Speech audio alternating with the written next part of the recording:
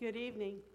Welcome to the virtual Christmas Eve worship service for December 24th, 2020. It is my great privilege to offer up a great many readings with some wonderful music in between.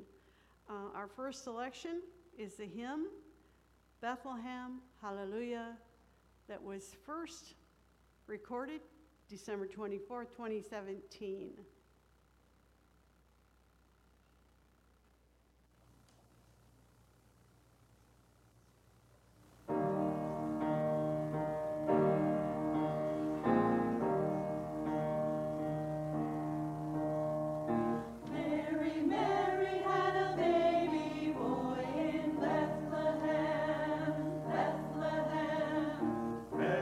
Mary had a baby boy in Bethlehem.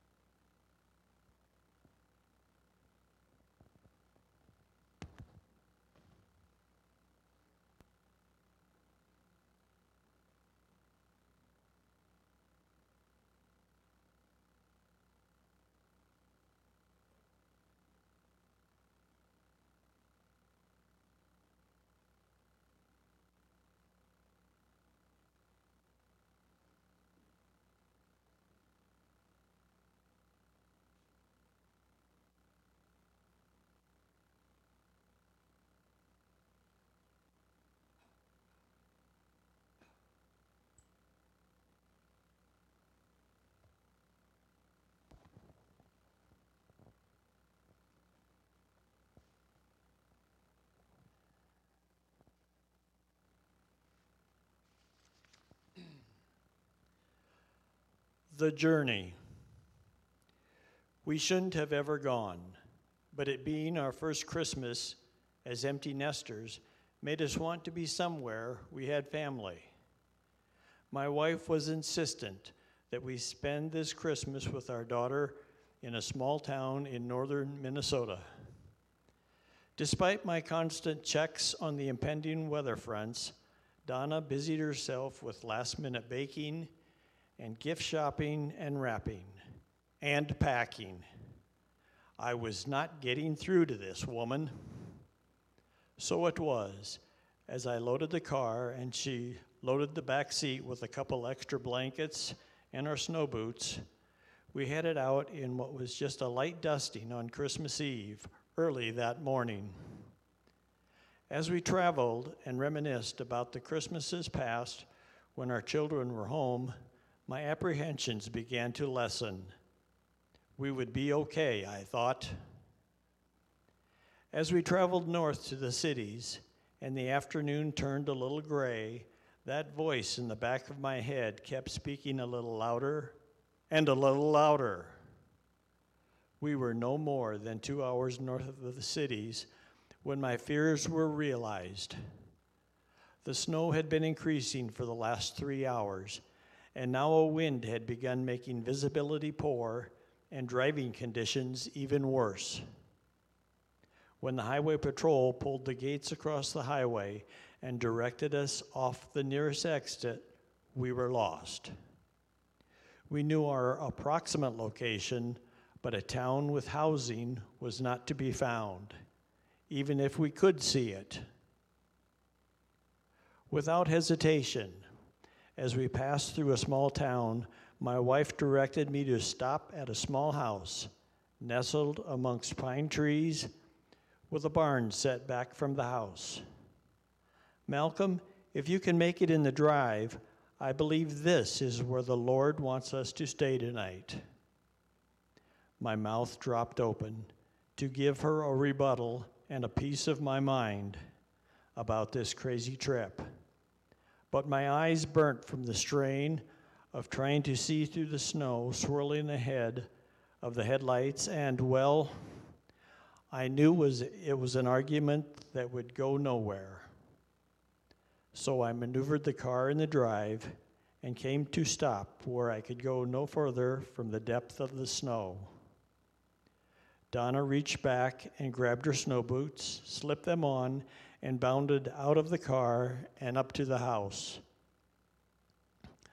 I had rolled down my window to hear her and still struggled to get into my snow boots. A back light went on, and I could hear a man's voice sounding a little less than hospitable. There were a few more words spoken when I looked up to see Donna running back to the car, motioning me to come in. My heart sank. What were we about to get ourselves into? I opened the door, grabbed the blankets and an overnight bag, and headed toward my wife. She grabbed my arm and drew me near her and said, "Don't worry, Malcolm. I know everything will be fine." The older man we met in his bib overalls, leathered old face, and sad expression understood our situation somewhat begrudgingly. Our host, Arnie, was sole caregiver to his blind and memory-impaired wife, Cora. So as Arnie ushered us into the living room where Cora sat, his words were few and to the point. Just don't upset his wife. "Donna and Malcolm are here, dear," Arnie said as he bent to brush a few gray strands of hair from her face. Cora clasped her hands together and exclaimed with pure joy in her voice how good it was to have us home. Donna played along with all of Cora's inquiries as if we had known them all our lives. We assured her children were fine, and yes, we enjoyed our jobs, and it would be another 10 years before we could even think of retiring. Arnie brought us hot chocolate and let us know that no one had slept upstairs in a while.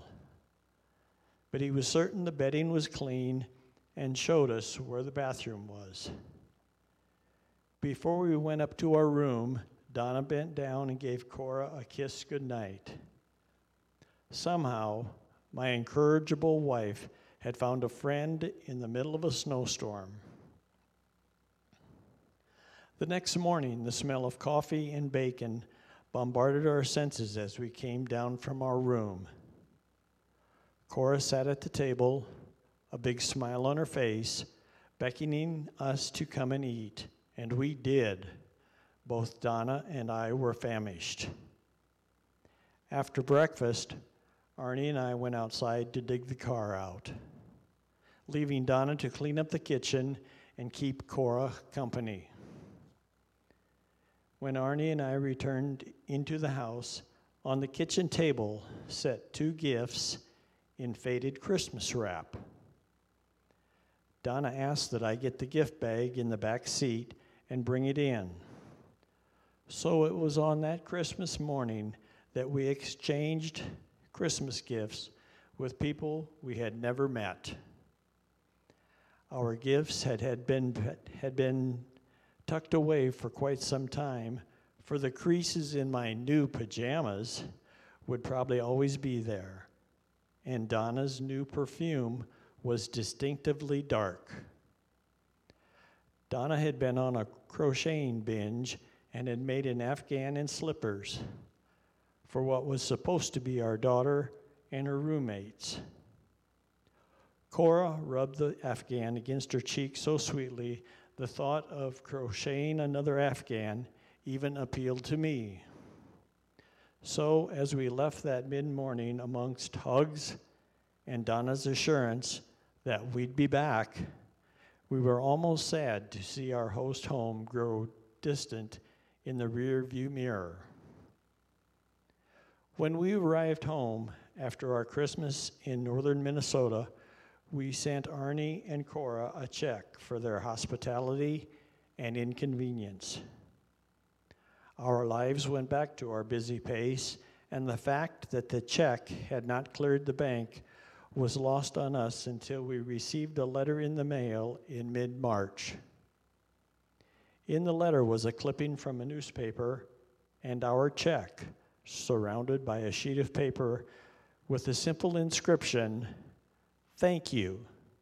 You made her so happy, Arnie." It wasn't until we read the obituary that we realized the reason for the gifts and conversation. It was then that we learned that Arnie and Cora had a daughter, Donna.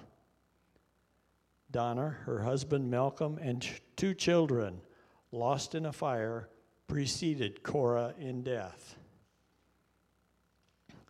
As Donna and I held each other and wept for the loss of our special friend, we knew that the journey we made that night was so much more than our desire to be with our daughter. For God had a different idea when we left that night. My prayer since then is that I always be open to the moving of the Holy Spirit, as my wife so freely is, and that driving conditions always be good.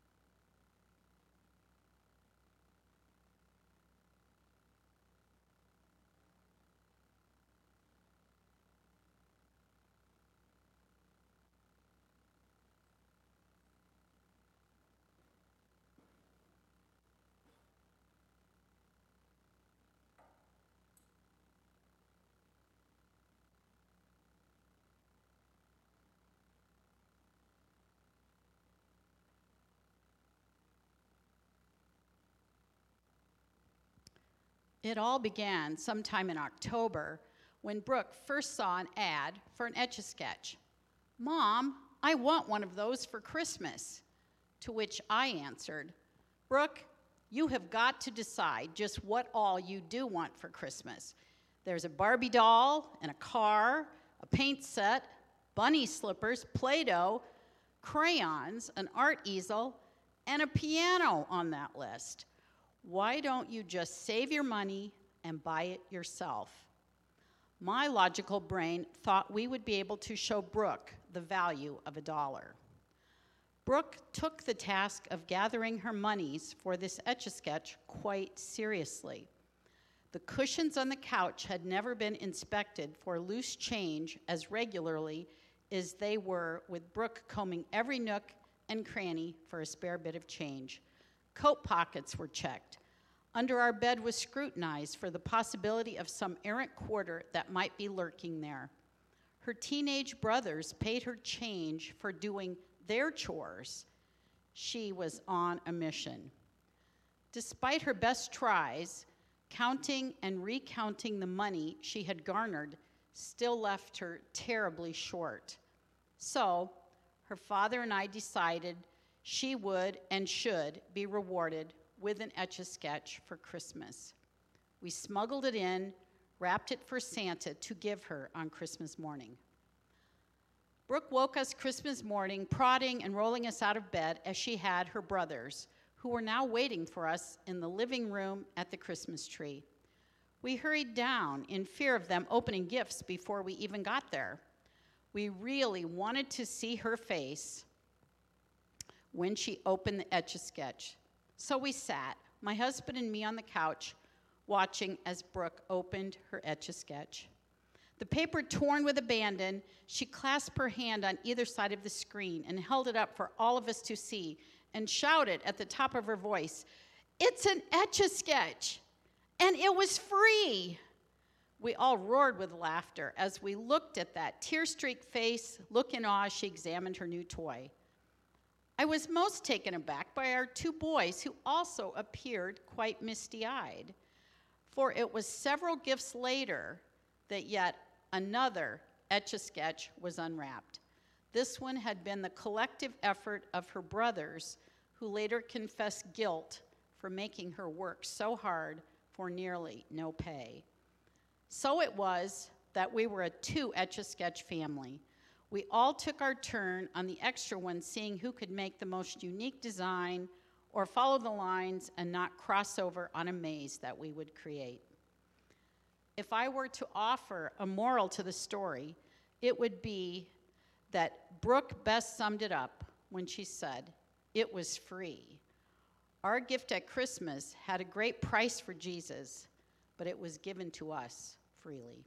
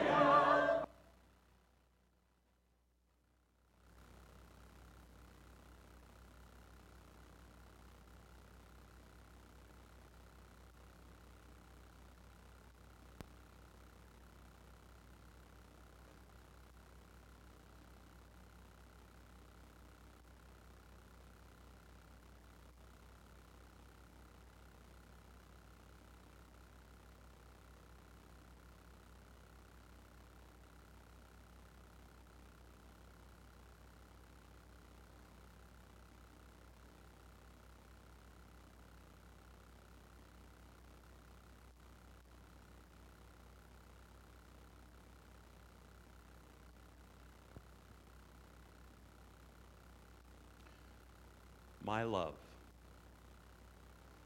Mine is a farming family. Well, that's to say what we really do. We milk. And every morning at 4 a.m., I have to get up and help my dad milk. I am 15 years old, and getting up is a real drag. Sometimes I lay there after Dad has come in to get me up and hear him go out. I give it about 15 minutes, and then I get up because I know he will have the cows in and in their place. Any job I don't have to do, I don't. My family is not big on saying, I love you. I guess it is something we are supposed to just know. But I'm not so sure that I really knew I was loved as much as I knew I was needed to do the work around the farm. So, on that Christmas Eve, when I overheard my parents talking in their bedroom, Dad told Mom, I hate getting Rob up to come out to milk. He never really complains, but I know it would feel good for him to sleep in. Mother reminded him that not getting me up would mean he would be out in the barn even longer, and the children would be antsy, waiting for him to get finished milking so that they could open their gifts. And Dad replied that he would think about that, but he still thought the best gift would be to let me sleep in on Christmas. It was right then and there that I realized my father loved me, and I had not gotten him anything for Christmas. I came up with a plan. I know I did not get any sleep that night as I was looking at the bedside clock. I saw 11 o'clock, 1 o'clock, 1:30, and finally, at 2 o'clock, I slipped into my clothes, padded down the stairs, put on my jacket, and went out to do something I really did not like. The cows were cooperative, and the milking was done just as I came up to the house, and the bathroom light upstairs went on. Dad always stopped into the bathroom before he woke me up. I slid into my bed just as I heard him pause at my door, and then move down the hall and stairs and go outside. Rob, Rob, I heard him say as he shook my shoulder as I lay pretending to be asleep. I couldn't help myself and started to laugh. As I sat up in bed, my father gave me a strong hug. You milked for me today? Confessing, yeah, Dad. I hadn't gotten you anything for Christmas, and I thought you might enjoy the day off. He sat beside me in my bed with his arm around my shoulder and said, I have never seen any of you children wake up on Christmas morning to see the gifts under the tree. You have given me more of a gift than anyone has ever given me. I think I will go down and make a pot of coffee for your mother and wait on the couch for everyone to come down. I think I'll come down with you, Dad. That is where my siblings found us, on the couch, my head on Dad's shoulder, both of us sound asleep. The screeches of my sisters woke us with a start when they saw the gifts and the tree lights on. Dad and I looked at each other, smiled, and he said, I love you, Rob. And I said, I love you, Dad. I love yous came a little easier for both Dad and I. I learned a valuable lesson that morning. The gift of giving even when it hurts. Or maybe giving until it feels good.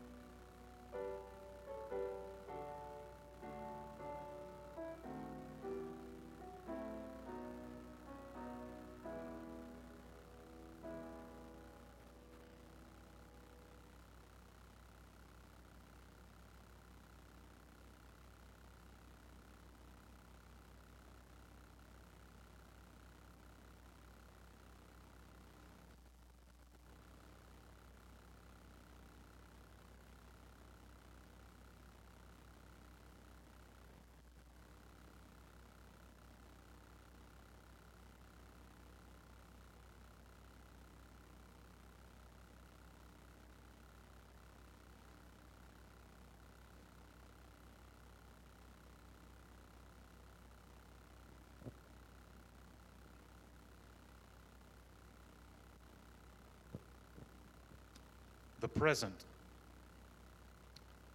A friend of mine named Paul received an automobile from his brother as a Christmas present.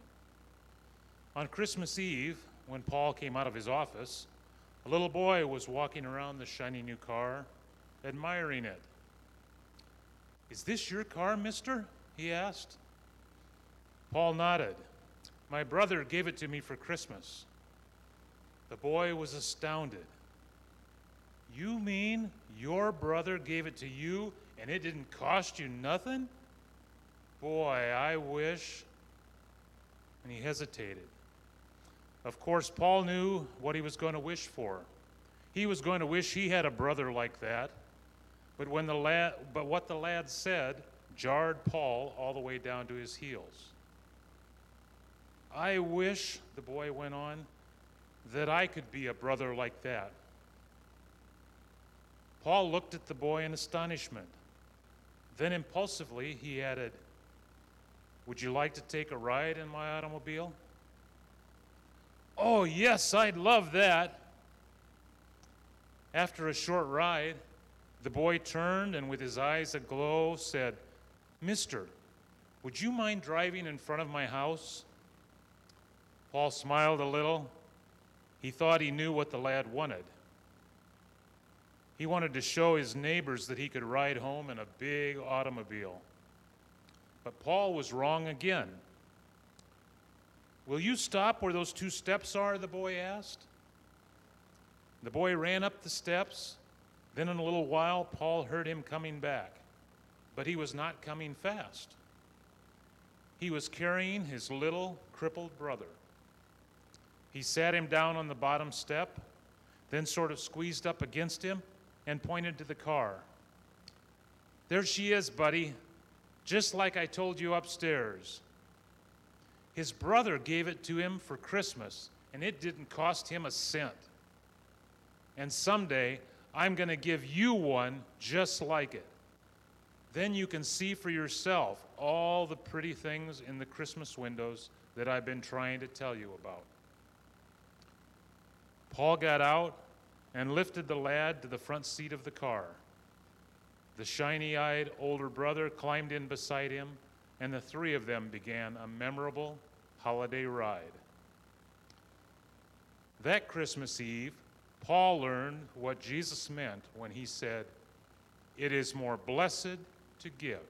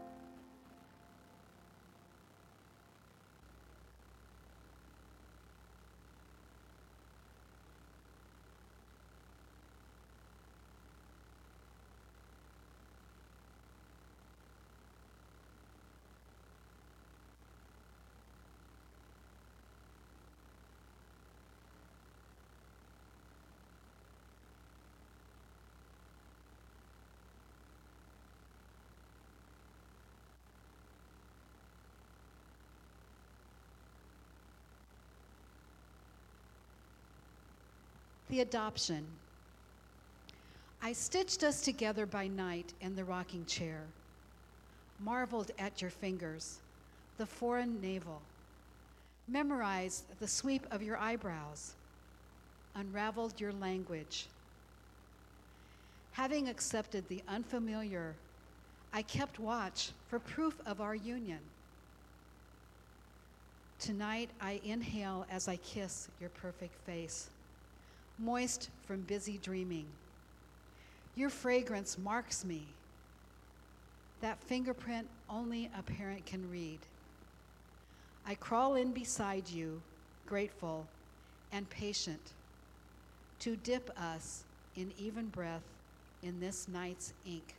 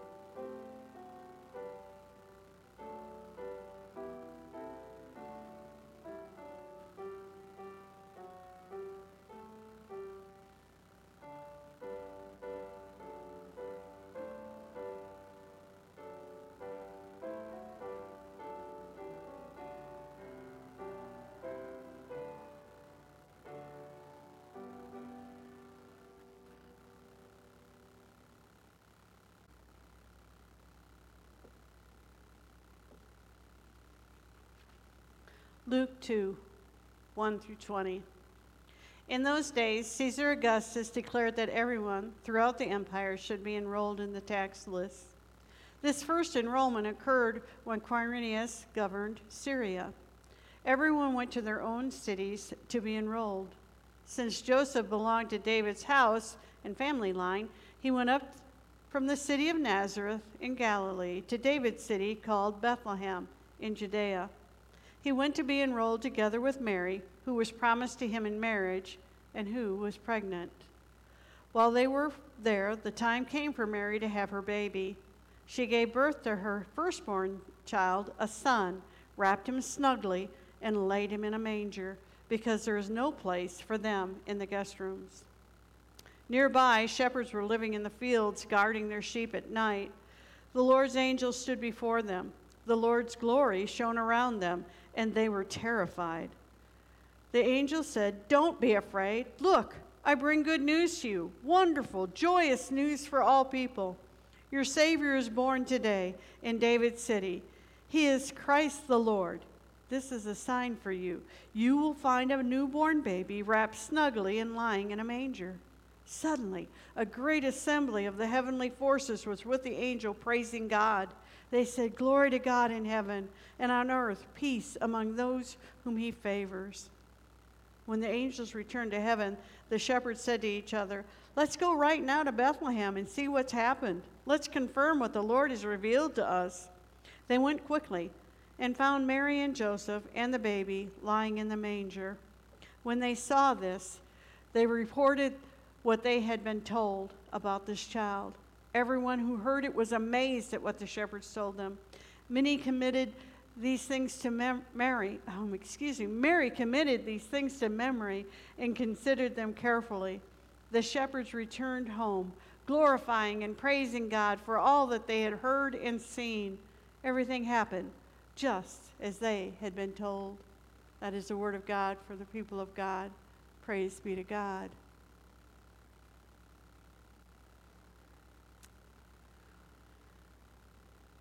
Father, it is in this journey that we take to Christmas that we understand that the gift that is for us is in the personhood of Christ. That such love would be poured down at Christmas that we should receive what none of us justly should receive. And yet through adoption, we become children of God. Oh, thank you, Lord. Thank you for setting down a plan that all of the earth should be redeemed. We thank you and we praise you as we give honor and glory to Christ our Lord. Amen.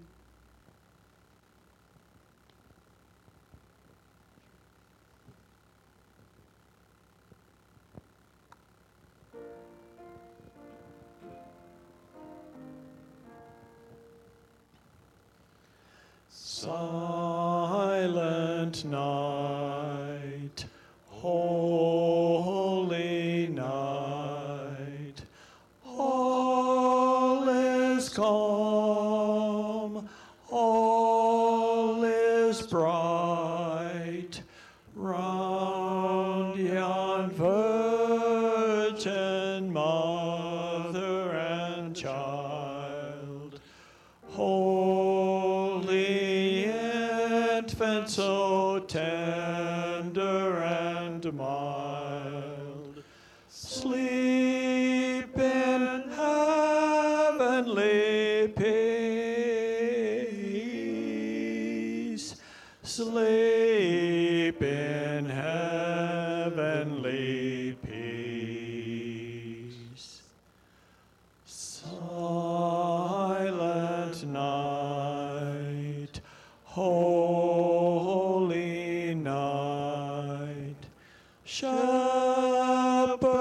quake at the night, rory stream from heaven afar, heavenly hosts sing Alleluia.